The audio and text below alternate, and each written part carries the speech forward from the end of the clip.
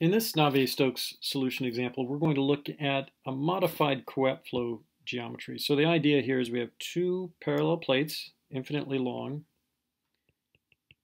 Let's sketch that in there. They're infinitely long on the top as well as the bottom. The top plate moves at velocity capital U off to the right. The bottom plate is fixed. So this is a typical Couette looking flow at this point, but what we're going to do is we're going to fill the region between the two plates with two different fluids. So we have a liquid A on top and a liquid B on the bottom, and they have different dynamic viscosities. So the viscosity of liquid A, the dynamic viscosity of liquid A, let's just call it equal to mu, and the dynamic viscosity of liquid B will be 4 times that, so it'll be 4 mu. So the liquid B just has a much higher viscosity than liquid A. And the separation, each of these layers is the same thickness. So this will be H over 2 here, and it'll be H over 2 on the bottom as well. So the whole channel thickness is H. All right, so what we want to do is determine the velocity of the interface between the two liquids. So I want to know what the velocity of this interface is. And I want to know what the apparent viscosity is of the mixture. So if I didn't realize there were two liquids in there, and I just thought it was one liquid, but the same geometry, so this is fixed, this is capital H, this is moving at velocity U, I want to know what the apparent viscosity is. If I thought it was just a single fluid in here, but the same geometry, so what would that be? So these are the two things I want to find. What's the velocity of the interface, so V interface, and what's the apparent viscosity if you thought there was just a single liquid in there. So this is a Navier-Stokes solution example because it's a Couette flow geometry. So we should be able to find it by solving the Navier-Stokes equation for this system. So let's go ahead and put a coordinate system on there since we'll be dealing with the Navier-Stokes equation. So we'll call this Y here. We'll call that X in that direction. And just like with other Navier-Stokes solutions, what we're going to do is we're going to make a number of assumptions. And then we'll look at the continuity equation, and then we'll look at the Navier-Stokes equation in an appropriate direction. So let's go ahead and start with assumptions. We're going to assume, just based on the geometry, assumption number 1 is that it's going to be a planar flow, which means that we don't have to worry about any changes in the z direction. And at best, the z velocity would be a constant. It's fine to say that it's 0. It's just not going to be a function of anything. Second assumption will be that it's a steady flow, that it's not changing with time. ddt of whatever is 0. These assumptions I'm making. I'm the one deciding what these assumptions look like for this particular system. I think it's reasonable to assume it's planar, that there's nothing happening in and out of the page, and it's reasonable to assume that it's steady because we're not told that anything's varying with time. I'm also going to assume that it's fully developed in the x direction. So fully developed in the x direction, which means that the velocities aren't changing in the x direction. I'm not going to worry about writing the z component here because I know that it would just be 0. ddx of a constant is 0. So that fully developed in the x direction assumption is just because these plates are infinitely long, and there's no reason to think that the velocity profile here would look any different than the velocity profile over here because it all looks exactly the same as you move from side to side. I'll also say that there's no pressure gradient in the x direction.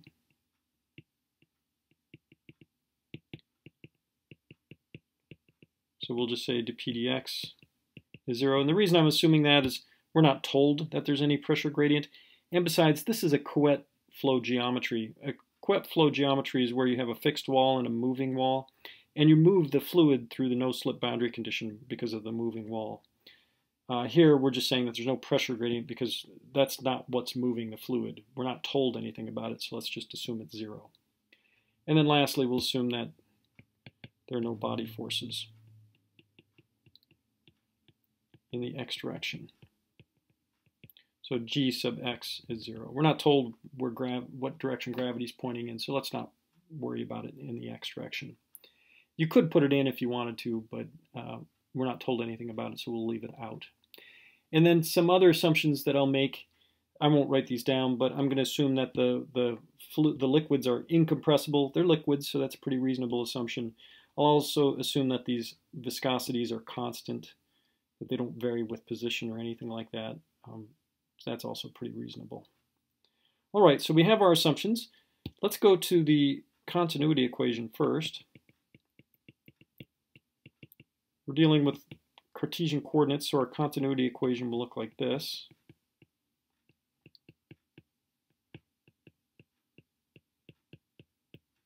This is a continuity equation for an incompressible fluid, which we've already assumed. We can simplify this quite a bit, so we know the first term is going to be 0 because of assumption number 3, that it's fully developed in the x direction. So I've said this in other examples, but I'll say it here also, that when you set these terms to 0, it's a good idea to indicate why they're 0. So it's due to assumption number 3 here. Right? So like this one over here, the duz dz, that's also 0 because of assumption number 1, that it's a planar flow. So that's why that one's 0, because of this one. Duy, dy, we're not told anything about, so we have to leave that is. And you see, so we now know that the y velocity does not vary in the y direction. Just in general, the y velocity could have been a function of x, y, z, and t, but we know it's not a function of x because it's fully developed in the x direction. We know it's not a function of z because it's a planar flow. We know it's not a function of time because it's steady flow. And now we know it's not a function of y because we just see that right here. So really, it's not a function of anything. So at best, what this means is that the y velocity is a constant. Right? And by the way, when I write this equation down, I haven't really specified whether I'm dealing with fluid A or liquid B. So this is general at the moment. It could apply to either liquid. So for either liquid, the y velocity would be 0. Well, would be constant. And to find out what that constant is, we can use our boundary condition. So you can see for liquid A, for example, when y is equal to h over 2, which puts us at the top wall, the y velocity is 0 because there's no flow vertically through the wall. Similarly, for liquid B, if we go down to y is equal to minus h over 2, that y velocity is 0 because of the wall. So in both cases, because there's no flow through the walls, we'll end up with uy is equal to 0 everywhere. Right, so that we'll call condition number 6, just so I can refer back to it. It's not an assumption the way I've worked it out here. I didn't really assume that. I just derived it. It would be perfectly valid to say, okay, I'm going to assume that I'm dealing with a laminar flow, make number 6 a laminar assumption, and then because it's laminar, uy would be 0. A laminar flow just means that the fluid is moving along in layers. And so if it's moving in layers, that means there's no y component to it. So that would be fine to write as an assumption, but you don't have to do that. And so I just showed it here that you don't have to do it. All right, so now let's move on to the Navier-Stokes equations. And the one that I'm going to be interested in is the Navier-Stokes equation in the x direction. Now why the x direction? Because if you look up here and you're trying to get the velocities in the x direction, you're trying to find the velocity profile here, it's the x velocity component that we're interested in. Right? It's the x velocity component. So that's why I'm dealing with the Navier-Stokes equation in the x direction. So let's write that equation out. There's a lot to write out.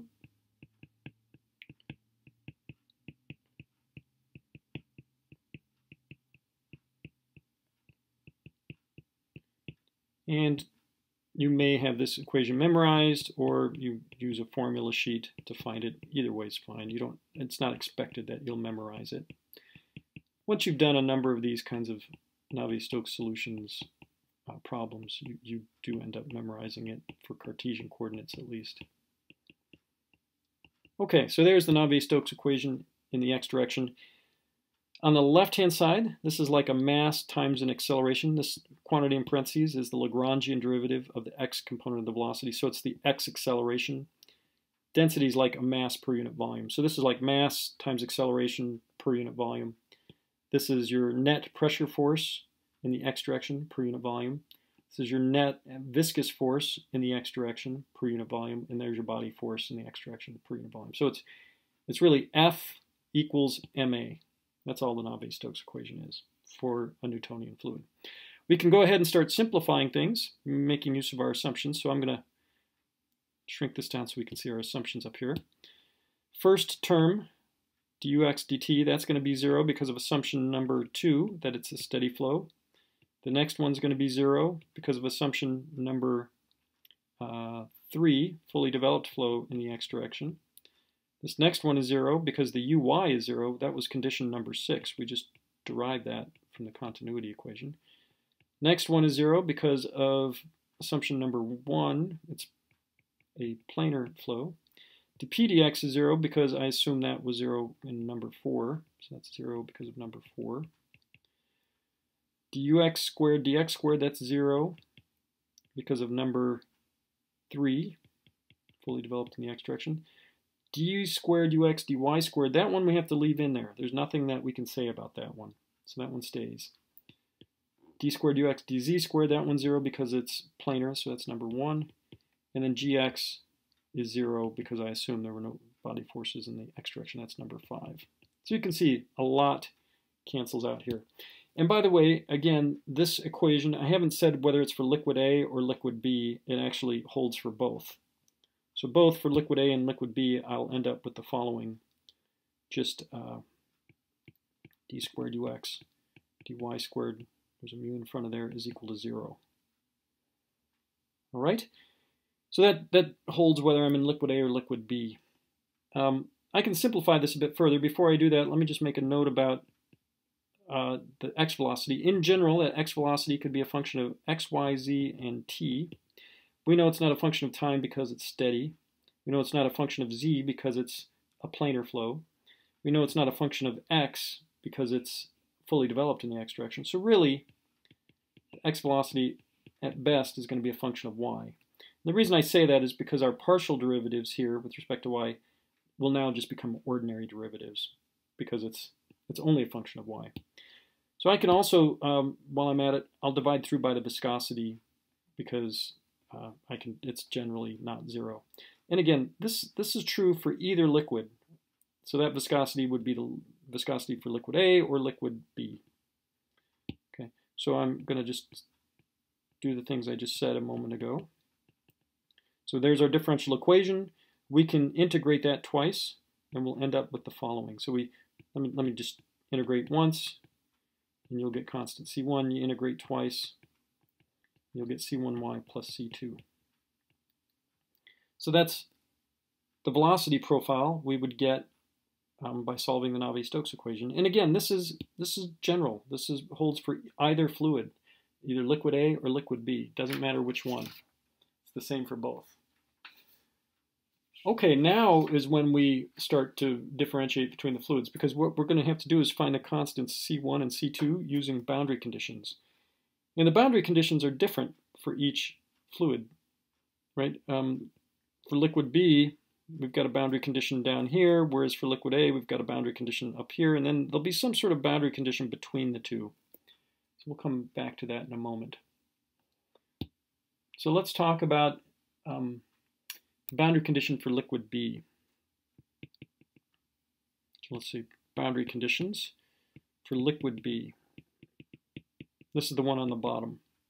So I know from the no slip boundary condition that there's going to be no slip on the bottom wall. So ux, when y is equal to minus h over 2, will be 0 because that's no slip on bottom wall. So the x velocity is 0 there. And then if I make use of that, just kind of plug it in up here, I'll see that we'll have C, well, actually, you know what? I'm going to hold off. I'll come back to that in just a moment. So I'll apply these boundary conditions in a moment. Let me write down the other boundary conditions we have. The other boundary condition is actually no slip at the fluid interface,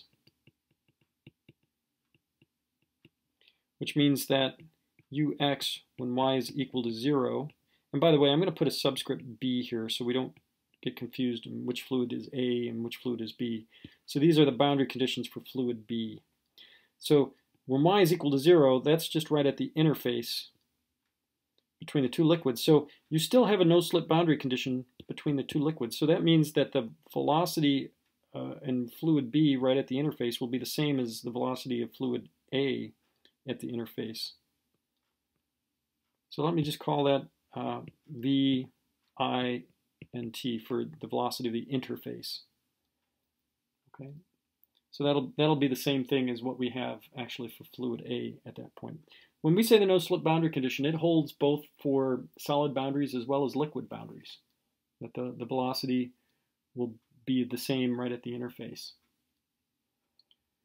Okay, so now let me go ahead and substitute into our velocity profile. So if I plug y is equal to 0 into here, then you'll see that C2 for fluid B will be V interface. And then when I plug the minus h over 2 then up into here, we'll get that, combine those together, we'll get that C1b comes out to be, it'll be 2v interface all over h. So what I've done is I've just solved this one first to find that C2b is the interface, and then I plugged this one in, and then I got the C1b. So the velocity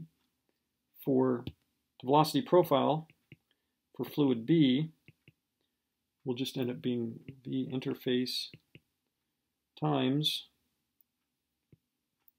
2y over h plus 1. All I've done is just use these constants, plug them back into here. So let's just double check that I did my math correctly. When y is equal to 0, that's right at the interface, this goes to 0 and I get V interface, which makes sense. That's what that boundary condition is. When y is equal to minus h over 2, that's at the very bottom, minus h over 2, this will end up being a minus 1 plus 1, so that'll be 0. So that makes sense. That's this boundary condition. All right, so that's the velocity profile for liquid B. Now let's do liquid A.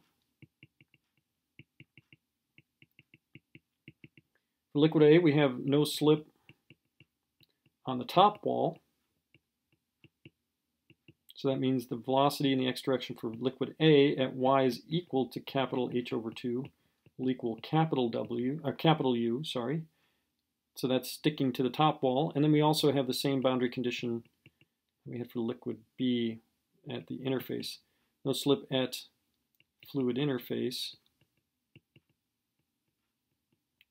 means that the x velocity for liquid A at y is equal to 0 is V interface.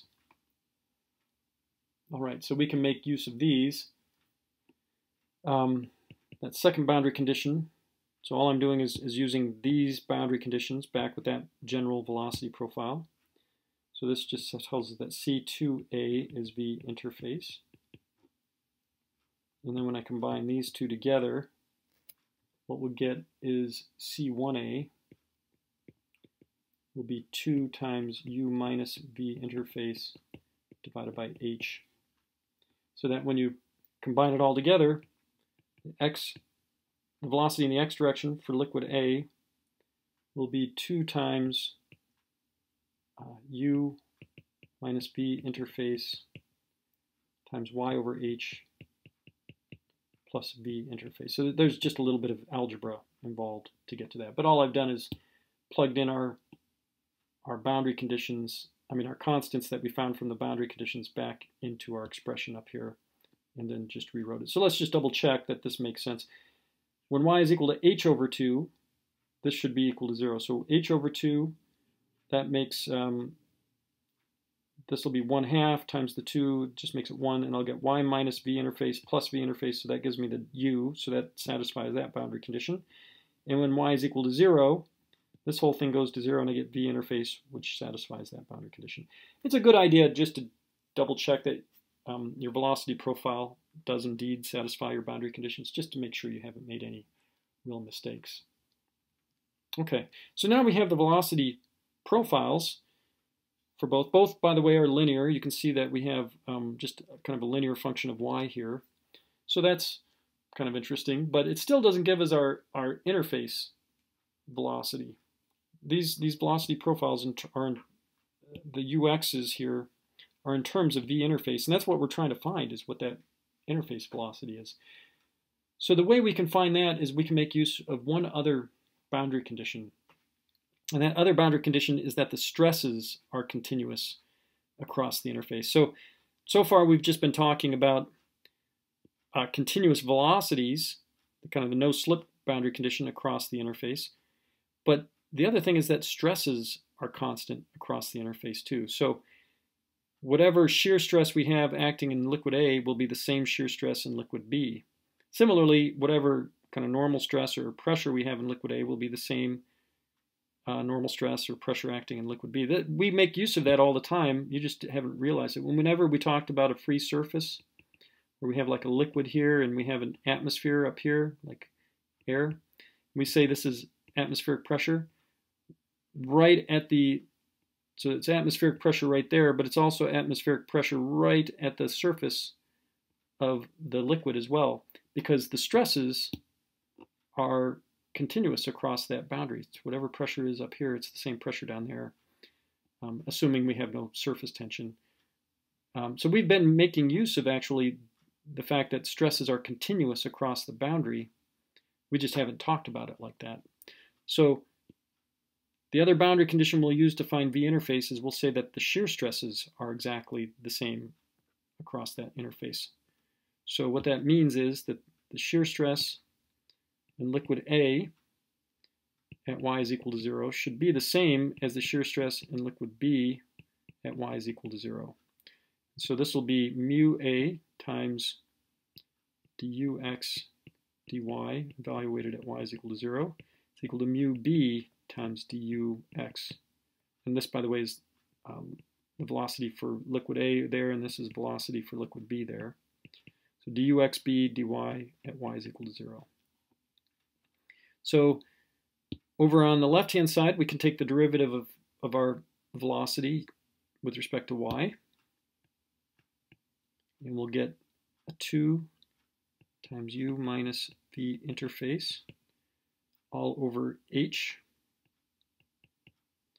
And then over on the right-hand side, when we take that derivative, it'll be 2 times v interface all over h. Okay, and then you can see we can divide through by the 2 and the h. And I'm trying to solve for v interface, so let me do a little rearranging here.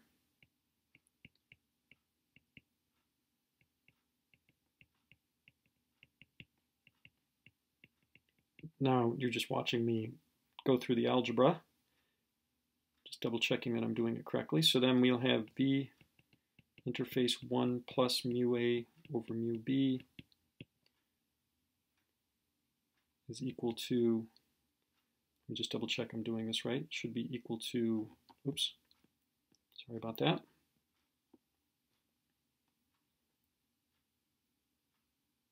Actually, let me flip this around. Sorry you're watching me go through this. So this will be u minus v interface is equal to mu b all over mu a times v interface. So we'll have v interface times 1 plus mu b over mu a is equal to u. And so v interface will be u all over 1 plus mu b all over mu, or divided by mu a like that.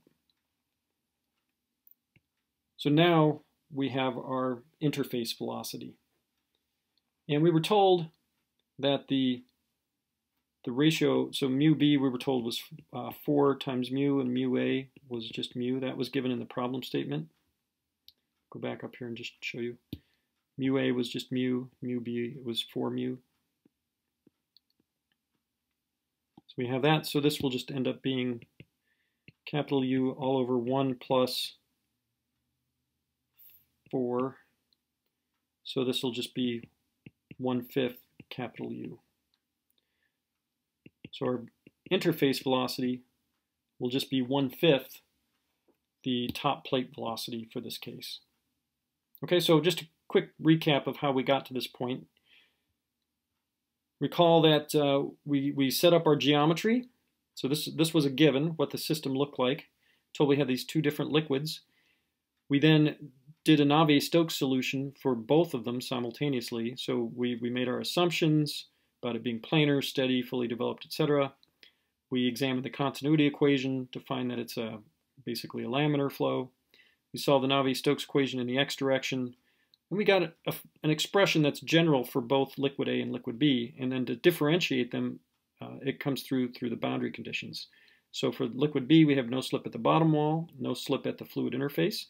That's probably the trickiest thing, is the no slip at the fluid interface. You might not recognize that right away, but the no slip condition holds both at solid boundaries and fluid boundaries. And then we did the same thing for liquid A, no slip on the top wall, no slip at the fluid interface. So we got our velocity profiles then for each fluid. And if I sketch these out, by the way, it might look something like this. So here's our center line.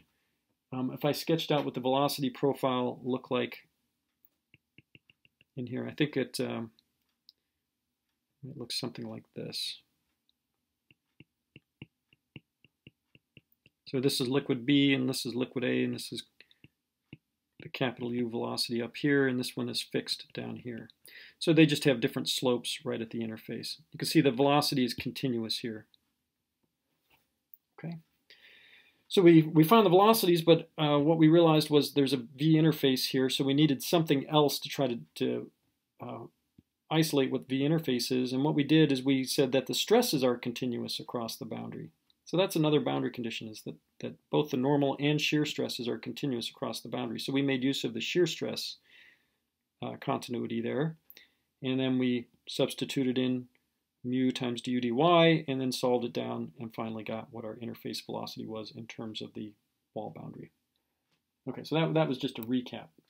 Now, the second part of this problem was asking if we pretend we didn't realize that there were two liquids in there and that there was just a single liquid. So this is the geometry again. If we just pretend that there's just a single liquid in here, and we didn't realize there were two liquids, what would the apparent viscosity be? In other words, we have to apply some shear stress on this top wall in order to move it off to the side, right? So we have to apply some shear stress to get it to move at velocity capital U. If whatever shear stress we're applying to the real situation with the two liquids, that should be the same shear stress that we would have if we just imagine there was just a single liquid in there. So if it was just a single liquid, the shear stress at the wall up here, this is at the top wall, if it was just a single liquid, it would be like this apparent viscosity times the velocity gradient. Remember that for a single liquid in a Couette flow, this is just a uniform velocity, and the velocity gradient would be capital U over H, right? Because this profile would look like capital U times Y over H, where Y is given at the bottom here. You've done this before. We've derived this in a previous example. So when you take dux, dy, that's just capital U over H. So that's how I got this term here. So that's the shear stress we would imagine having to use if this was a single fluid. And if you want the shear stress on this wall up here using the real situation would be the shear stress exerted on the wall by liquid A. So we would have to set that equal to the shear stress on the wall for liquid A. So let me write that as shear stress on the wall for liquid A, that's going to be mu A times dux dy evaluated when y is equal to h over 2, just at the top wall. And this is the velocity for liquid A. So that would be mu A times, we go up here, take the derivative of this with respect to y, so that's 2 u minus v int all over h.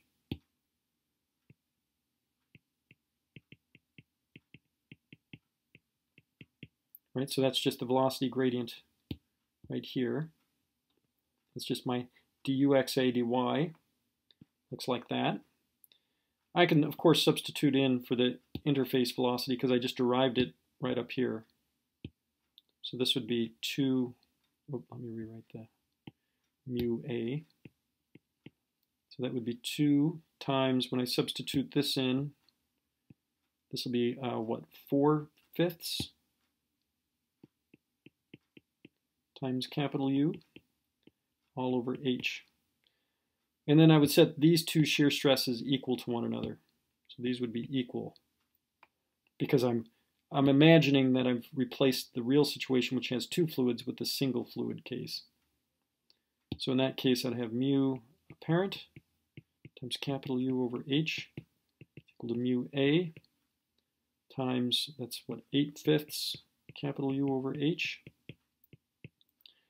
H cancels out, the capital U cancels out, so the mu apparent would look like 8/5 mu a. Or since we said mu a was just mu, it'd be 8/5 mu. So that's what the apparent viscosity would look like.